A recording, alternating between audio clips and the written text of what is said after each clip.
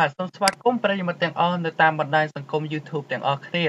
បាទថ្ងៃនេះ Channel Server នាំមកជូននូវអត្ថបទថ្មីមួយទៀតហើយដែលមានខ្លឹមសារដូចតទៅបាទលោកត្រាំថាលោកនិយាយខុសលើបញ្ហាលូកលាន់ការបោះឆ្នោតពីរុស្ស៊ីបាទនេះគឺជាប្រធានបទមួយដែលលើកមុនគឺលោកត្រាំគាត់បានថា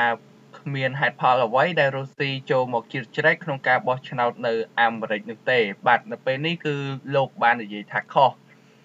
បាទចង់ដឹងថាមានអត្ថន័យយ៉ាងណាយើងចូលទៅតាមដានទាំងអស់គ្នាបាទលោកដូណាល់ត្រាំប្រធានាធិបតីសហរដ្ឋអាមេរិកកាលពីថ្ងៃទី17ខែកក្កដាឆ្នាំ2018ម្សិលមិញនេះបានបញ្ជាក់ថាលោកបាននិយាយខុសចំពោះការទទួលស្គាល់ការបដិសេធលូកលាន់ការបោះឆ្នោតពីសំណាក់មេដឹកនាំរុស្ស៊ីការបញ្ជាក់របស់លោកដូណាល់ត្រាំគឺក្រោយរូបលោកនិងលោក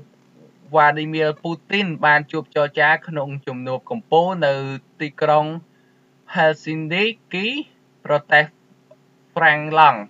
បាទកាលពីថ្ងៃទី16ខែកក្កដាឆ្នាំ2018នៅក្នុងសន្និសីទកាសែតរួមគ្នាជាមួយលោកពូទីនលោកត្រាំបានដឹងថា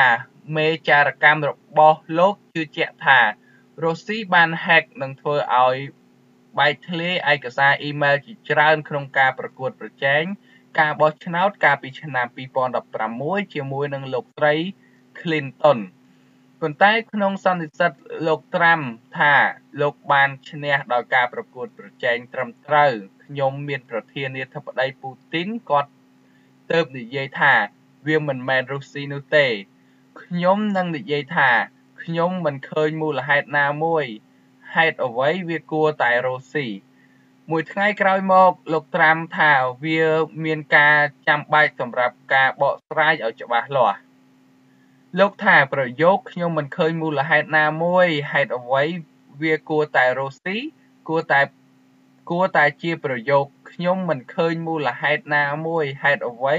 វាមិនគួរតែរុស្ស៊ីបាទគឺវាមិនគួរវិញបាទជាមួយគ្នានេះលោកត្រាំក៏ថាលោកជឿជាក់និងគាំទ្រដល់ភ្នាក់ងារចារកម្មដ៏អស្ចារ្យរបស់អាមេរិកសូមបញ្ជាក់ថាក្រោយជំនួបកំពូលរបស់លោកត្រាំនិងលោកពូទីនកាលពីថ្ងៃទី16ខែកក្កដាឆ្នាំ2018សារព័ត៌មានជាច្រើនបានចុះផ្សាយថាលោកត្រាំគាំទ្រការបដិសេធលូកលាន់កិច្ចការបោះឆ្នោតអាមេរិកលោកពូទីនដោយប្រឆាំងនឹងភ្នាក់ងារចារកម្មរបស់សហរដ្ឋអាមេរិកផងដែរបាទចំពោះអត្ថបទនេះ Channel Server ក៏សូមបញ្ចប់ត្រឹមប៉ុណ្នេះបាទសូមជួយ Subscribe ដើម្បីទទួលបានវីដេអូថ្មីៗបន្តទៀតពី Channel Server ទាំងអស់គ្នាបាទសូមអរគុណសូមជម្រាបលា